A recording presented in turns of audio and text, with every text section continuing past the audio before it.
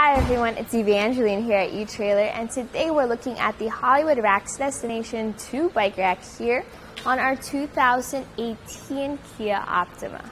So the Hollywood Racks Destination bike rack is a great option for when you only have a Class 1 hitch like what our Kia has right now, because you can still get a platform rack, the stability of a platform rack, without it being too heavy. So let's take a look at the way our bike is mounted to this bike rack. We have two wheel straps for the front as well as the back wheel, and then we also have this frame mount. So that frame mount is unique in its design because you have a 360-degree rotation for this mount. So you can move it up, down, left, right, as well as around in order to fit around bikes with frames of different shapes and different sizes. So when you want to take your bike off, you start at the wheel straps.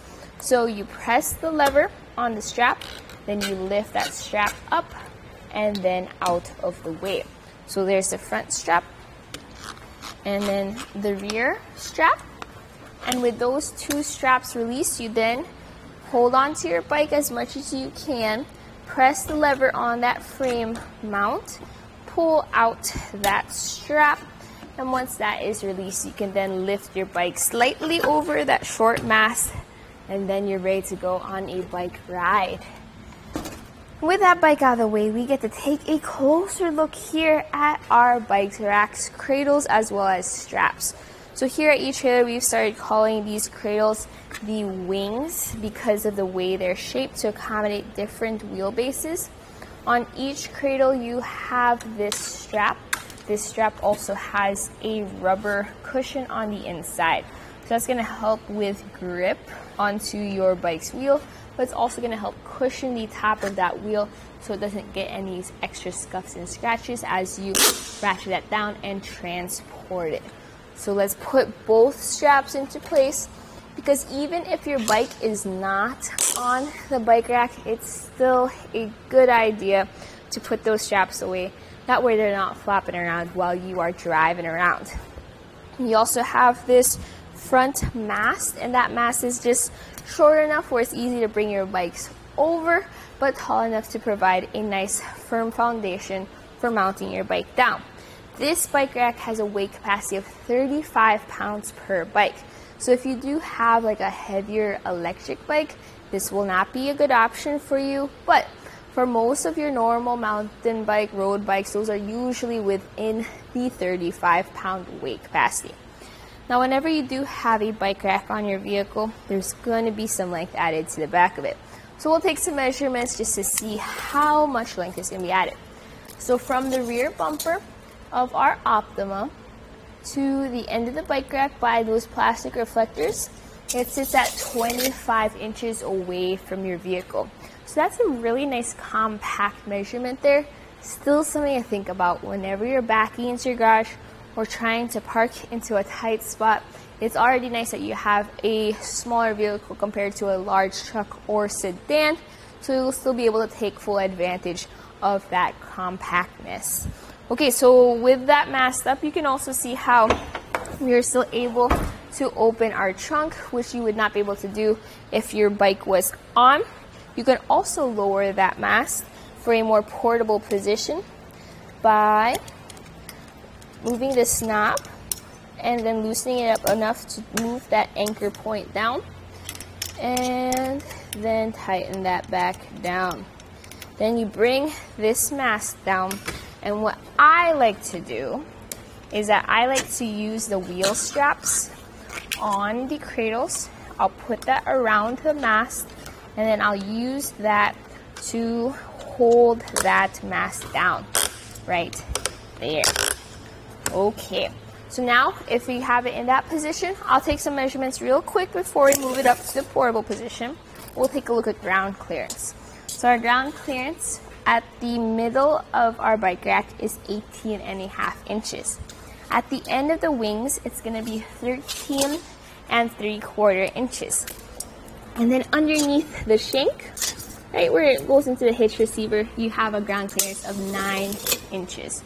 So that ground clearance is going to be very important especially on this vehicle, because as you go up steep inclines like driveways or hills, your front will go up, but your back will go down. So it does have a slight shank rise right over here because your bikes are going to be sitting on top, so you'll be able to appreciate that shank rise. Now we'll put it into the portable position. To do so, you pull out this clip. There we go. And then you rotate this bolt. So once that bolt is removed, you can just let it swing because it has a string holding it in place. You can then put this bike rack up, pop that bolt back into place, and tighten it down with the included knob, which is nice because you're not using a tool or a wrench to tighten it down. You can just hand tighten it to get enough security. With that fully tightened down, we just pop this clip into the end of that bolt, and that's going to secure that bolt. Alright, so this is going to be the portable position. Taking a quick look, you can still open your trunk with the bike rack folded up, which is a nice extra bonus feature for the Optima. The length added is now going to be from the bumper to the end of the center portion. It's going to be 9 inches.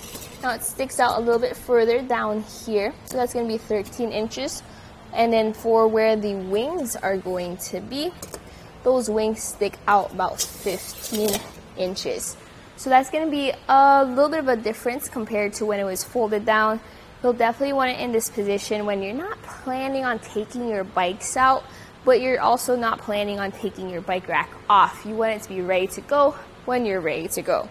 So with this up here, you can also see how we were able to open the trunk. Our license plate is not covered. Our backup camera is not covered, so you still have that full visibility. As do we also see our tail lights are visible and our rear window is visible. So you can still carry around a bike rack on your Optima, but you don't have to worry about sacrificing visibility or staying legal on the road, which is awesome. Now let's talk about how this fits into our hitch. So this Destination 2 bike rack has an 1.25 inch shank. So that fits into the Class 1 hitch receiver we have here on our car. This uses an anti-rattle bolt and a lock. Now you also get a wrench from Hollywood Racks to tighten down that anti-rattle bolt.